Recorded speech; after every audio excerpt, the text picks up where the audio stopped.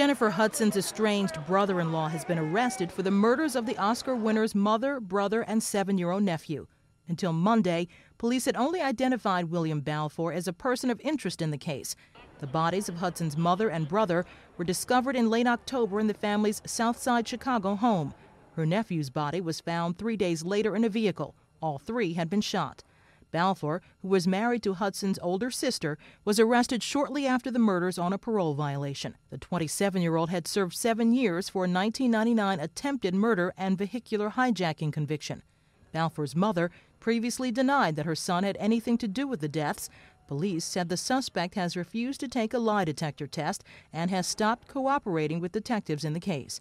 Balfour remains behind bars and is awaiting formal charges. Carlotta Bradley, The Associated Press.